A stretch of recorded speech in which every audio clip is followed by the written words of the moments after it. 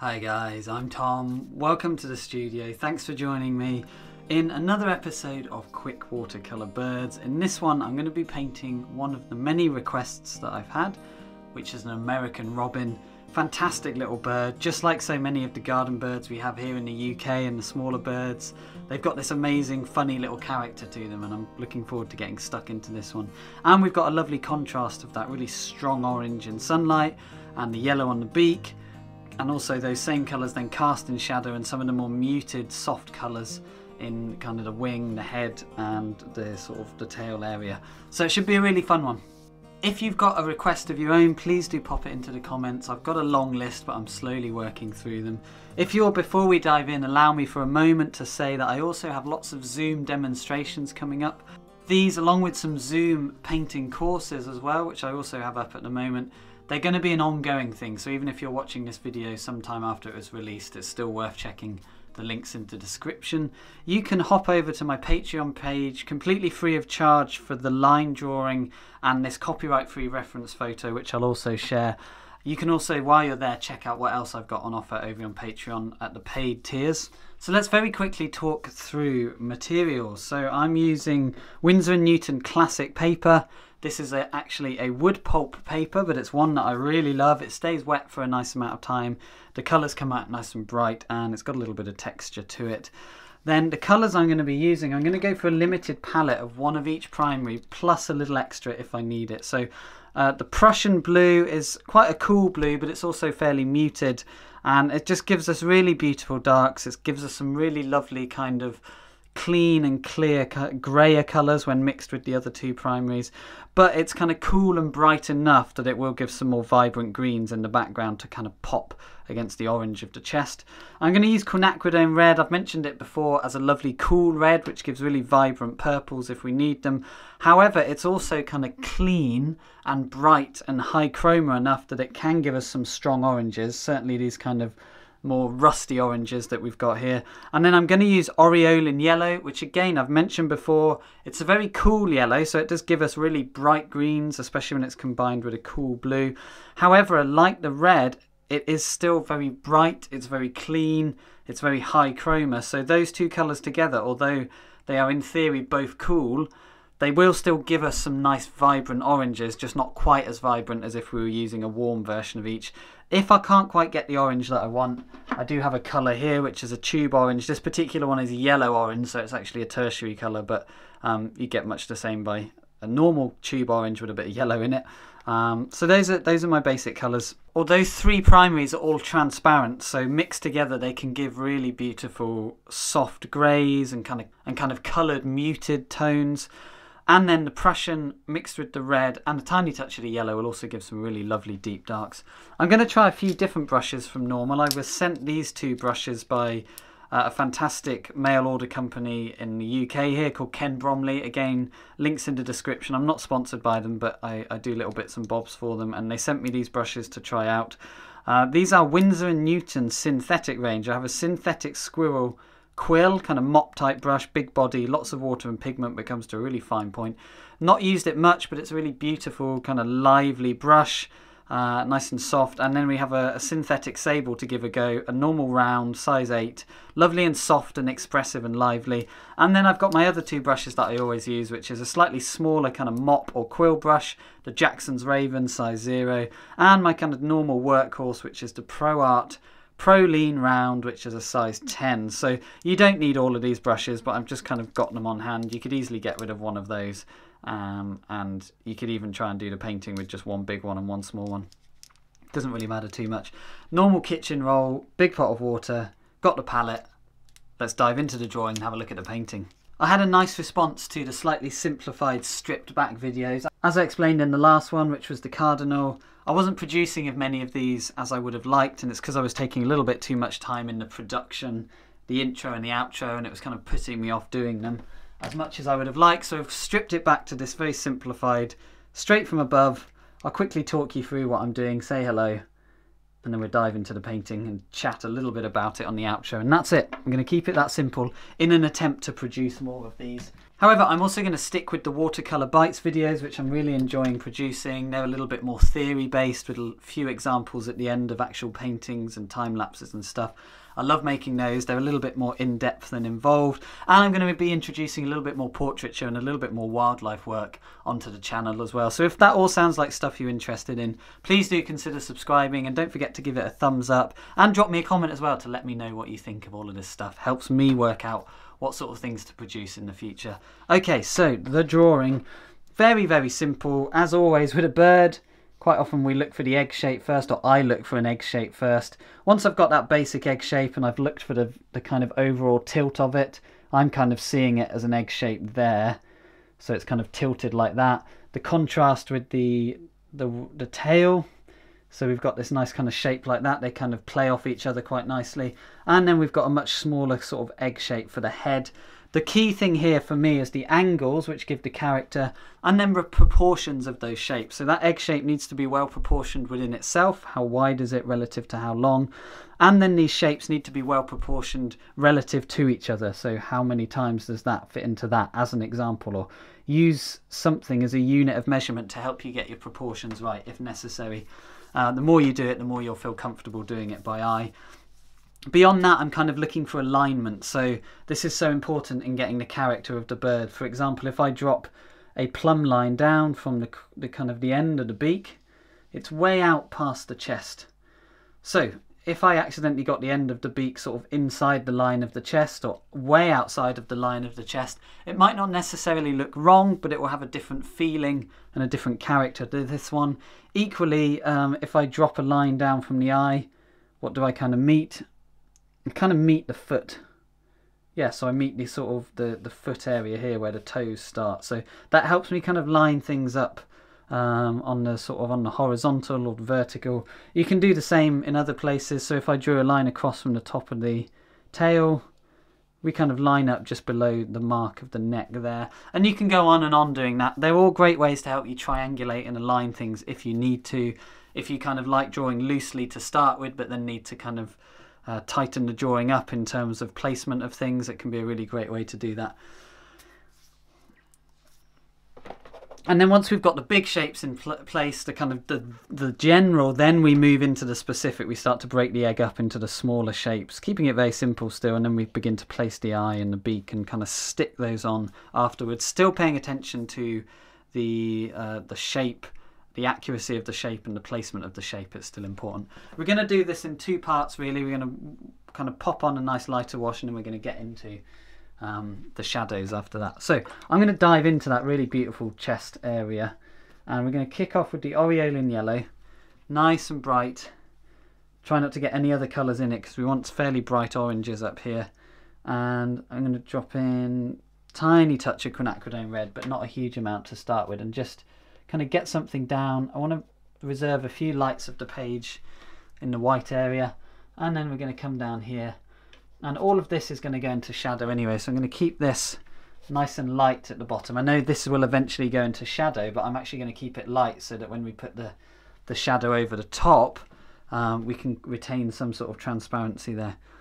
It's a dead simple start, nothing majorly hard about that. And I'm just going to bring that yellow into the background because it might eventually become some green as well, and I'm going to chuck in a load of water into it, and I want to reserve a little bit of light catching the branch down there, and I'm going to bring that into there.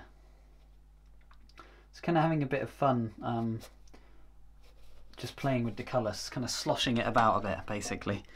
And then while this is still wet, I'm going to introduce a little bit more Quinacridone Red into the same mix, a little bit more yellow pigment as well. I want to start strengthening the mixture, and I'm just going to drop that in to a few places here just to get that strength of colour. And the more pigment I have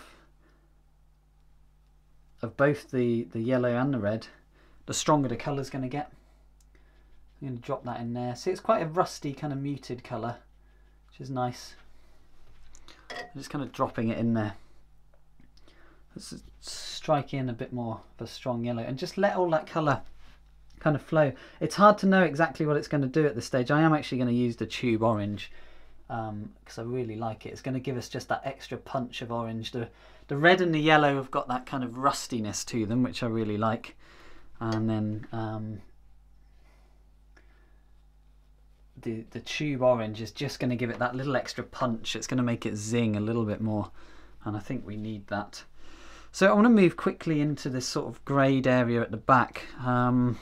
So if we take the Quinacridone Red and we mix it with a little bit of the Prussian, it's obviously going to shift things to being purple, and tiny bit of the yellow in there, which is the complementary to the purple and our only other mixing choice if we ignore the orange.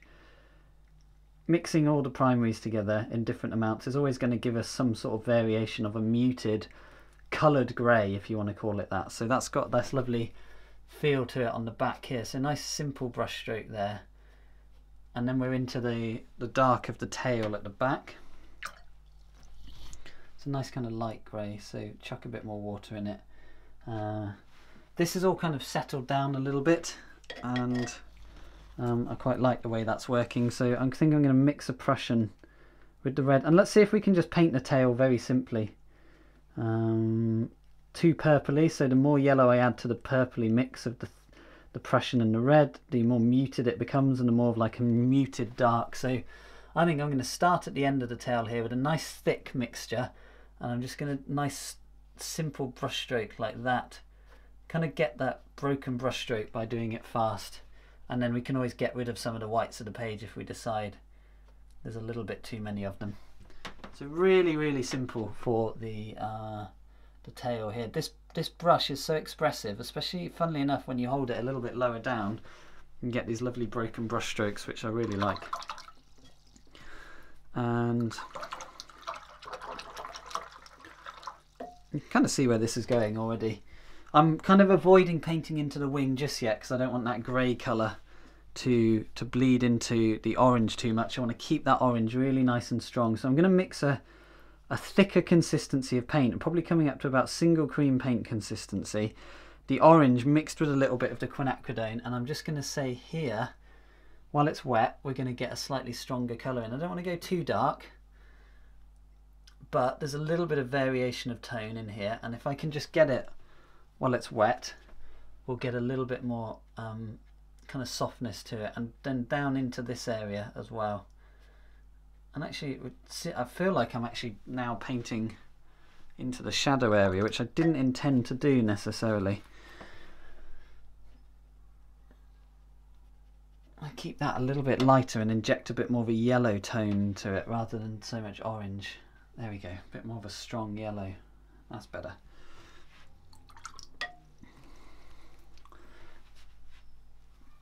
And I'm going to think about introducing a little bit of a warm colour into here as like the branch, even at this stage, and just let it bleed into the background a little bit more.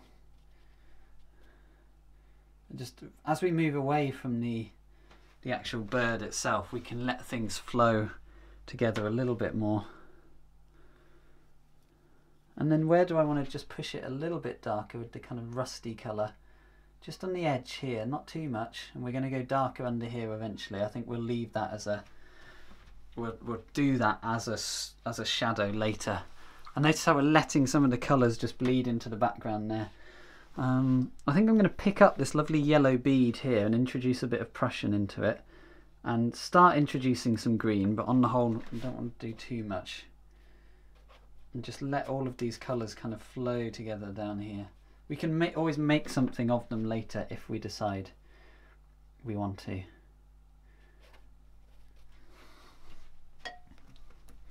Letting all those colours just flow together.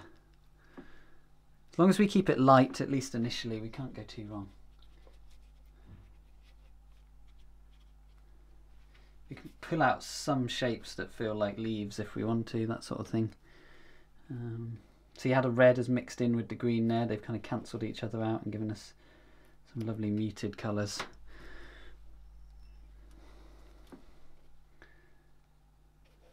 If I just catch the edge of the tail there and a little bit of it bleeds into the background, I'm not too fussed about that.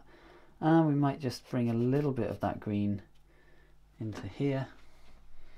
And I think we'll trap a little bit of light on the head with some green here. Just trapping that light on the beak here, so I might be in the way of the camera here, but just nice and simple.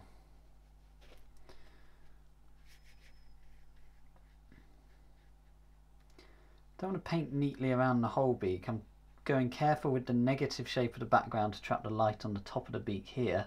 The underside of the beak will just do something like that, and again letting all those colours just flow together. We've got a bit of a straight line as the way things finish here, so I'm going to break it out into this area and just again let this colour just kind of flow, keep it light.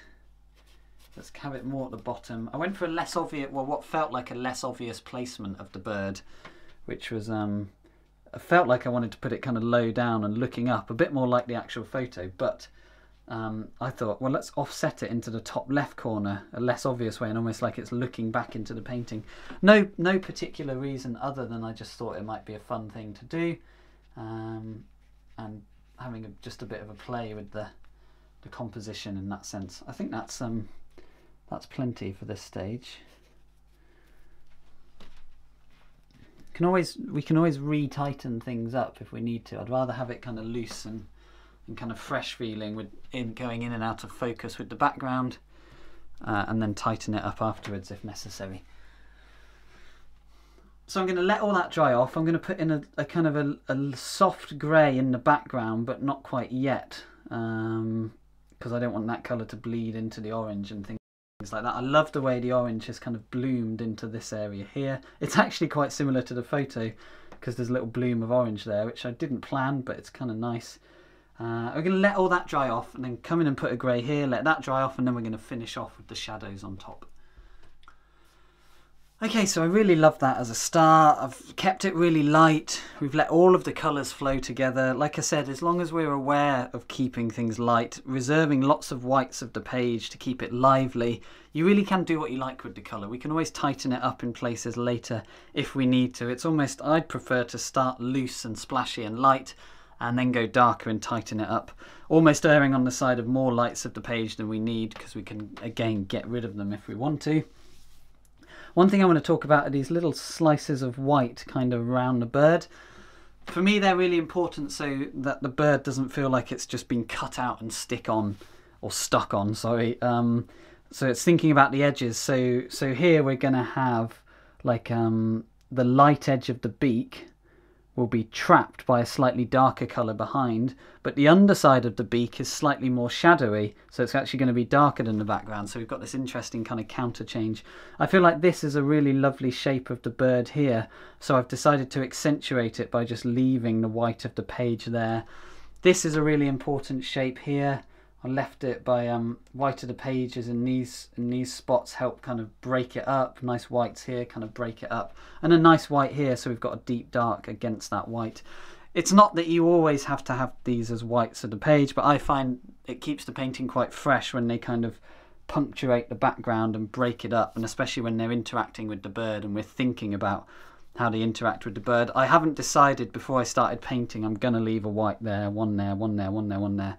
It's kind of, I just kind of feel it as I go. And there's almost, if you feel a bit stuck on how to go about it, you can almost see it's like bit of background, white, bit of background, white, bit of background, white. It almost has like this kind of one kind of background, no background, background, no background kind of pattern to it. It's not that formulaic, and I haven't thought about it like that. But if you're struggling with how to kind of incorporate your backgrounds into a painting, that can be one way to think about it. But don't mind your colours bleeding into the background either. I think that can be a really nice thing. So before we dive into the really deep shadows, I want to get some of this lovely light grey colour on the back here. I don't want it to feel too heavy and dark, so I'm going in with quite a dry brush, and I'm just going to kind of flick it on like that. I still want the colours to sort of flow together if possible, but it's like a base colour for later. Don't try and make it too much look like the subject. It's kind of a little, I've heard it called a little investment for the future of the painting. I think that's a nice way to think about it. So we're just laying down a bit of colour. Keep it fresh and clean if you can in terms of colour. Don't go too muddy with the colour. Don't work the colour too much. Kind of got a warmth to it there. I'd like to cool it down a little bit, so I might introduce a little bit more Prussian into the mix as well. But keeping it very watery. We are going to put some more dark into it eventually as well. and just keeping lots of whites of the page if possible. And the same on the head. The head has got a kind of slightly warmer tinge to it, so I'm going to take some of the colour from there, and I'm just going to lay it in very simply.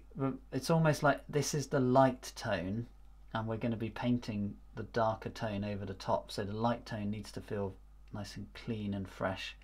Don't worry about it being really neat. In fact, the more broken the brush strokes, especially in some of the areas that will eventually be the light areas, the better. We've got a nice clean light on the top of the beak there, so I need to reserve that as a white of the page for now. And just broken brush stroke there with a bit of texture to it, and just something like that. Very, very simple. Looks a bit weird at the moment, but it's, like I said, it's kind of that investment for the future of the painting. It will make more sense later. I think for the first time we're going to drop down to a smaller brush, and I want to get the bright yellow of the beak in. So very, very watery. It's almost got a bit of an orange feel to it, and just going to literally just brush it in. I'm almost just blocking in colours for later. I don't always work like this, but it feels like a nice thing to do here. And I'm going to let a bit of that orange just sort of bleed into the purple. Actually, let's encourage that to happen a little bit more. It may not eventually show through in the final painting, but it's producing a nice sort of warm. That's a really nice colour. It works better for the context of the painting, so I'm going to take the same approach into here. Just some of the orange from earlier, dropping it in. Just drop it in there, nice and warm. Want a bit of a stronger yellow in the beak. Don't work the paint too much, especially as it's drying. And let me just strike this in now, nice and simple.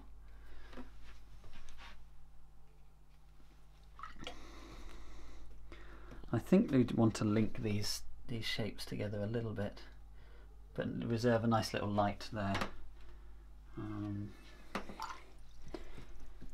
it lighter, a little bit lighter in there. That's it. Doesn't need to be much going on in there.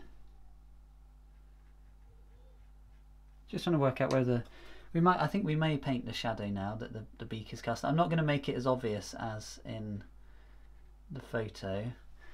It's just going to be sort of a gentle little bit of shadow at this stage. We can always darken it if we decide we want to. Yeah, that's plenty. I like the way that all that feels in that area.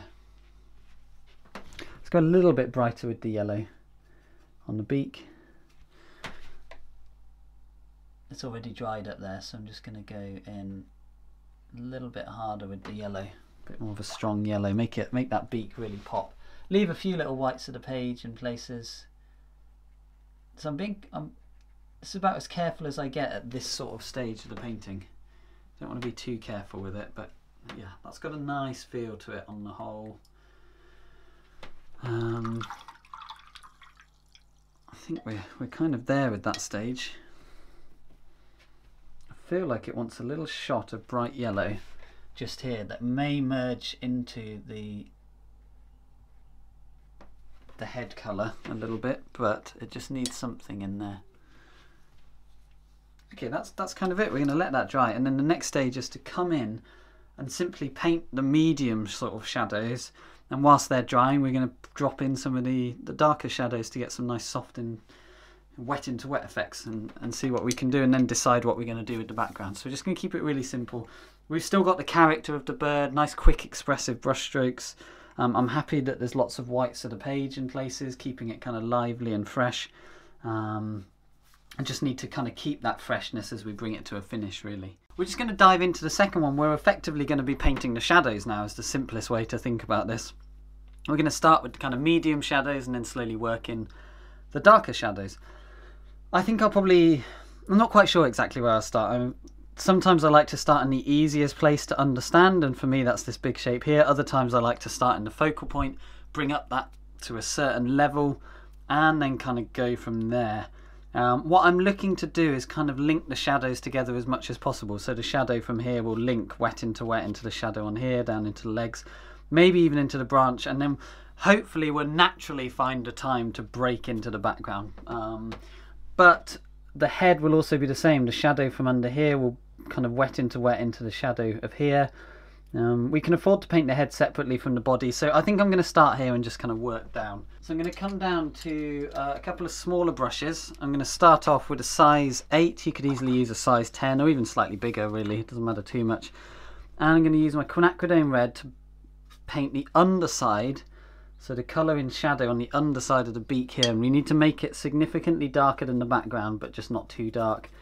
I'm starting with the Quinacridone Red. We're going to drop in a little bit of the aureolin yellow until we get the right sort of tone. The water also kind of dictates the tone as well. That's a nice kind of single cream consistency of paint. It's still running a little bit, but it's got a bit more stiffness to it than some of the watery underlayers. And I'm just going to come in here and just start nice and simple. A little bit too much water on the brush. And we can always go a little bit darker. I'm going to start kind of like this. And notice I'm not too fussed on making exactly the right colour. I do want it to be warm, but it's the tone that I'm more interested in. That's got too much of a curve to it, so I'm going to straighten it off there.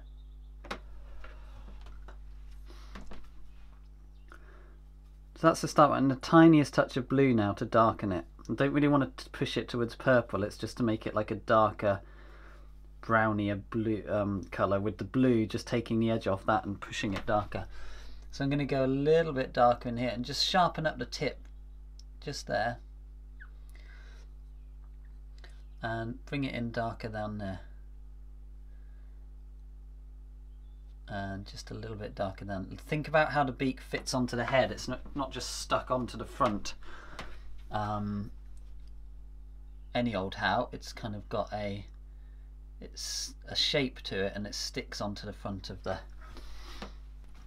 head. I've gone a little bit curved when it's actually a straighter line, so I'm just going to come in with this brush here and just pull that line to be a little bit straighter. So I'm pulling the pigment out, and then we'll go in and pop in the sharper detail in a wee bit, just to sharpen it up. So while that bottom area is still wet, I'm just going to load it with a bit more pigment, and then I'm going to come down into the dark of the head.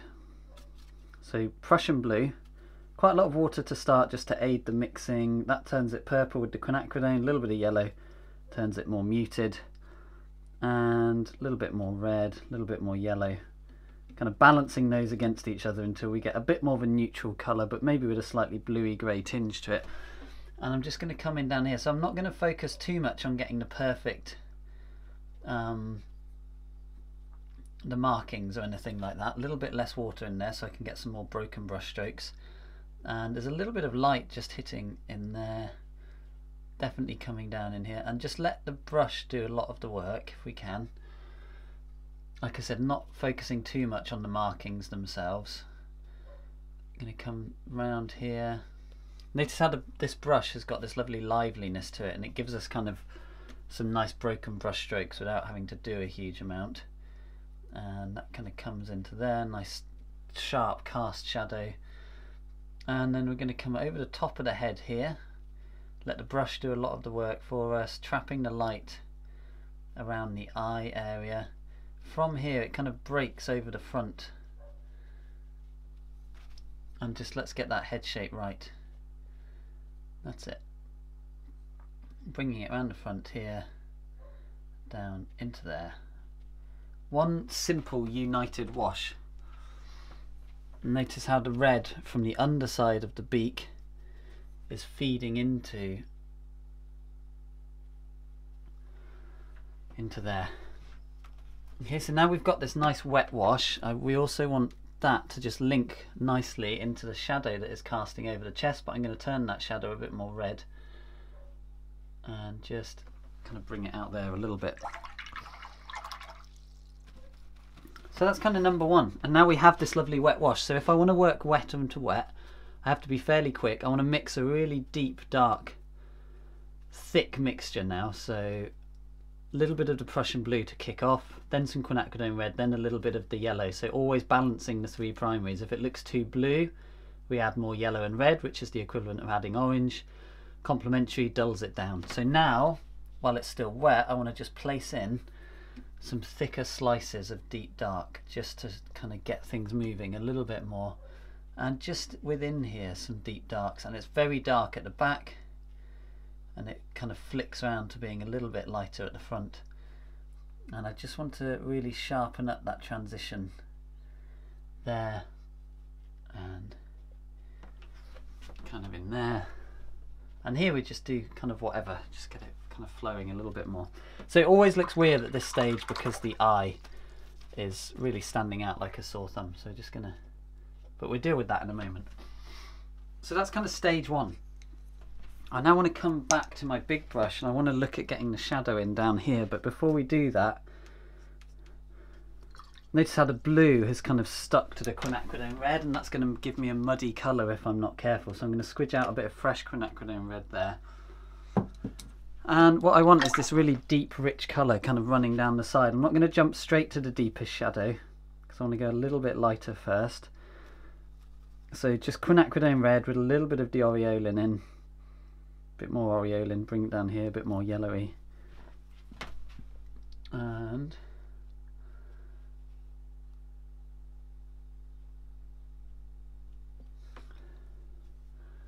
then that kind of comes down here in a very simple way.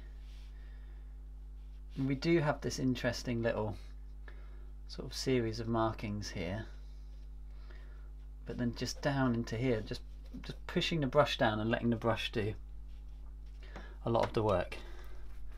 So I might soften this edge here. So we come in with a damp brush and we just soften that. So notice how we put down a sharp mark first, and then we kind of soften it down a little bit. I want a little bit of a stronger orange feel to things. Now we've got a nice strong colour on there, I just want a little bit more of that orange showing through. So coming back into the light areas, but being very careful not to destroy that that lovely yellow, because that yellow is really important too. I'm going to come into a small brush and just soften that down. Just hit it with a soft damp brush, and we can soften some edges down, giving it that texture. And while it's still wet under here, we're just going to pick this up, bring it down into here. It does need to go darker, so let's go more Quinacridone Red. Let's make it a really clean, vibrant wash, and then start to push it darker. So we come down into here. And I quite like the way it broke into the background, so I'm just going to hit the edge of it and let it bleed back into the background a little bit. Now we need to go darker. We need to go much darker in that underside area. Just pull it out a little bit there. Maybe drop in a bit more orange. A bit of that intense orange. It's semi-opaque, this orange, this particular one, so we can afford to go a little bit more like that. And just kind of drop it in. And now let's mix this really deep, rich kind of purpley colour, which we're going to drop into here and really push that shadow darker on the underside there.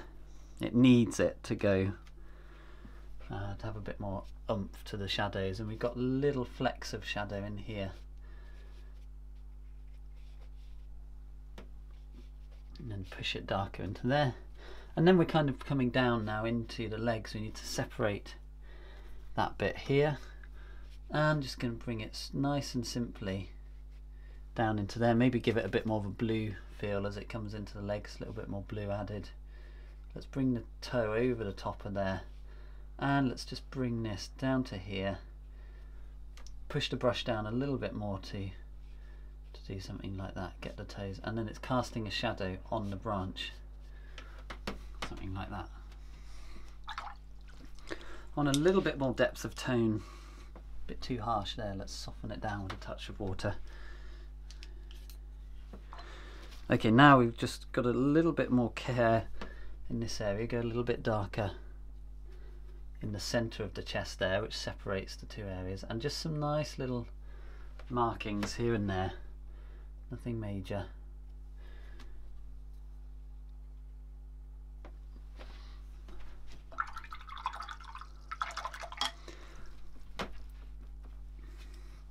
And now we look for some really deep darks, or as dark as we're going to go within this area.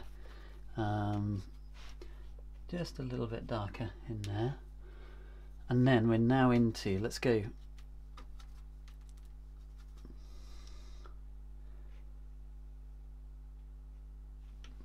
just into there, where the wing is kind of casting a shadow into that area. And just a bit of a core shadow in there while it's wet. You've got to do it while it's wet or it won't kind of work too well.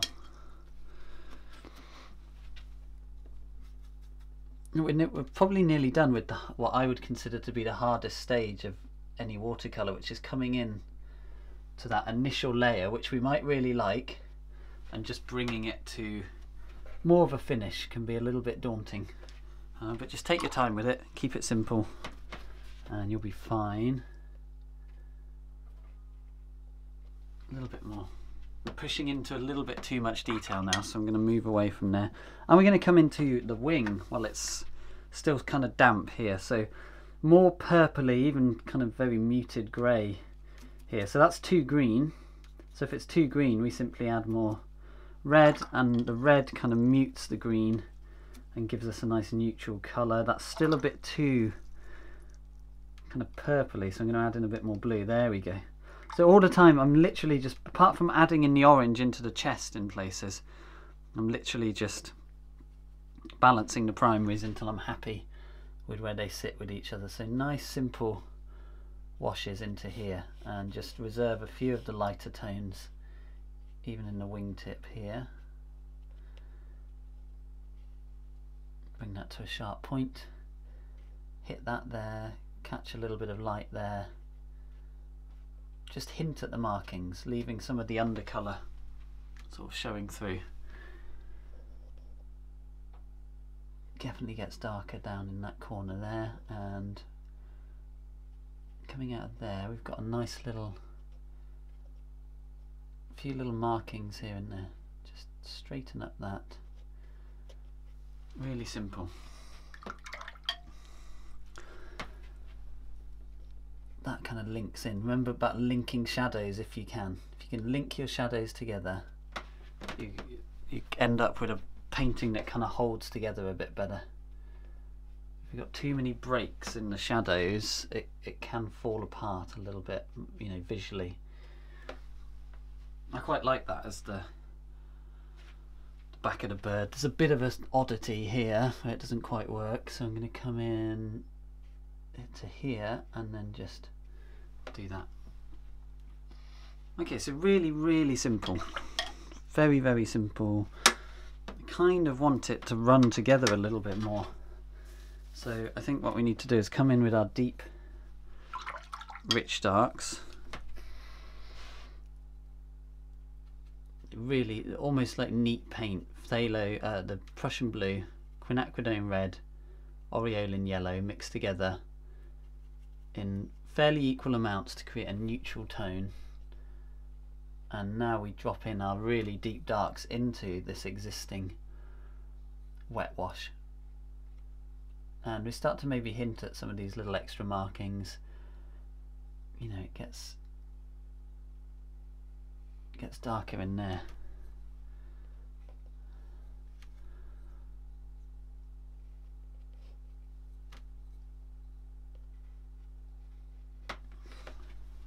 Just pushing that darker. Gets darker under here, so I'm going to link that into the wash there, but I don't want to do too much in the tail because I like the tail as it is. Just gonna, this background wing, going to keep it a little bit lighter than the foreground one, just to create a tiny bit of sense of depth. Nothing too major. Might even drop a little bit of red in there to get it to run with the tail a little bit more. And we can always do more markings later if we need to, come back over the top. And just a bit more shadow cast on here and down there.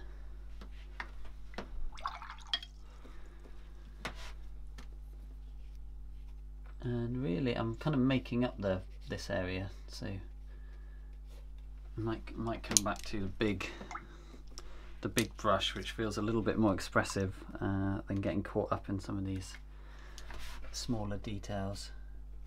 So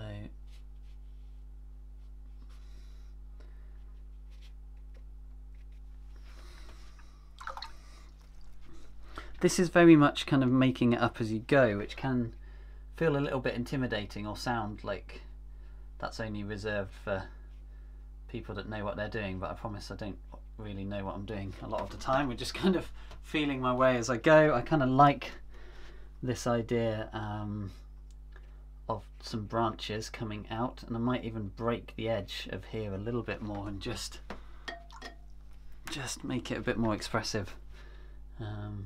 Doesn't even have to be from that branch, and just keep it really simple though if you're going to do some of this stuff.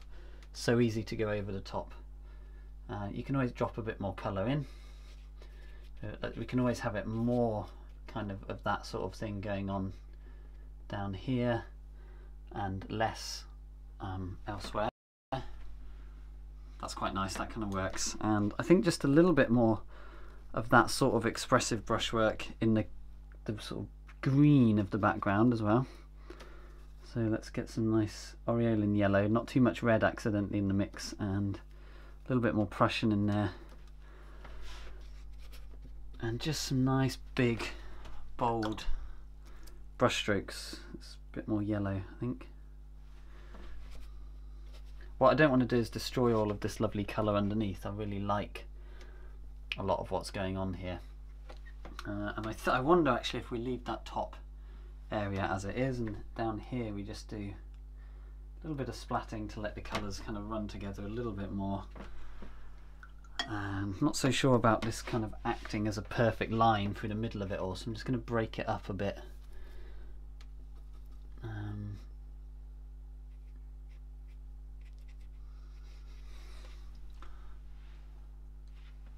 Yeah, I like that.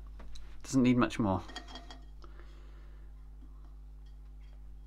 Really, it's coming into the eye and then it's finishing touches and kind of highlights down here. Not highlights, the opposite, dark accents.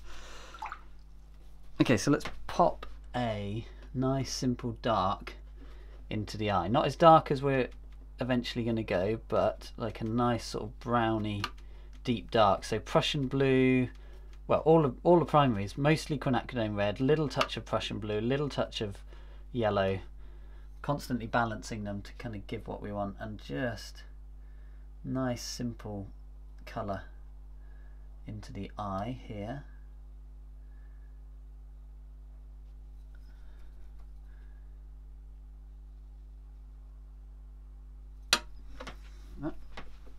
Which is going to go more into shadow in a bit.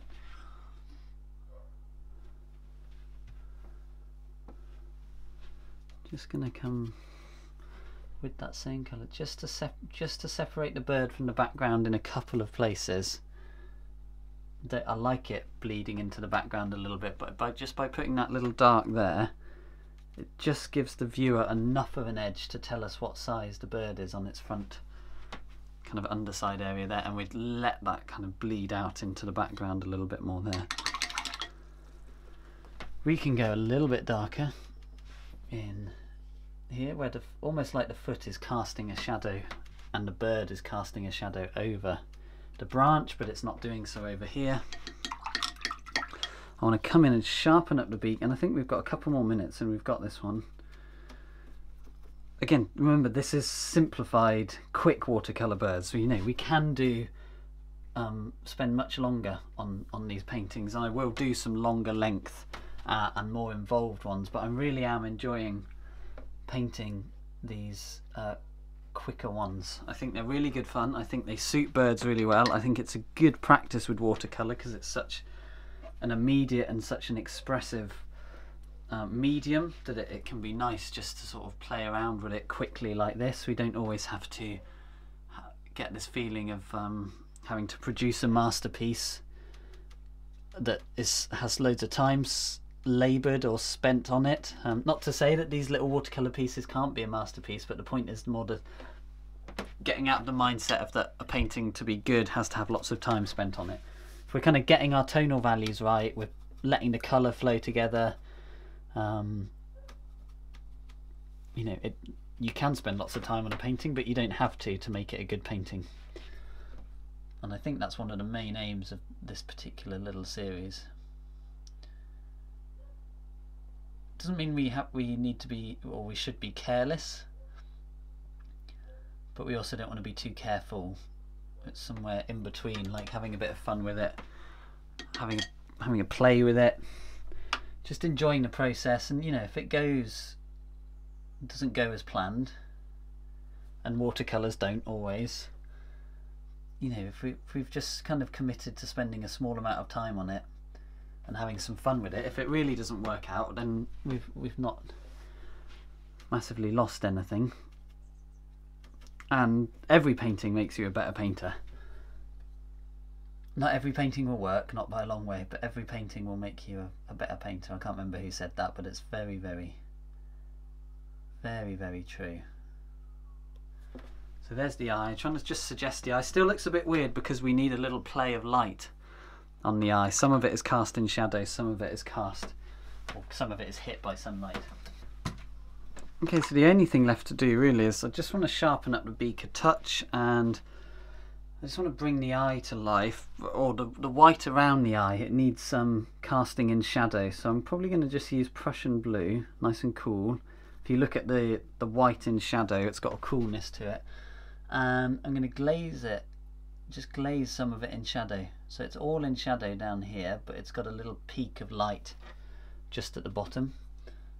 And just in there, and lots of the top is hitting the light, so I'm just going to leave that little bit of light there. It's not as involved as the photo.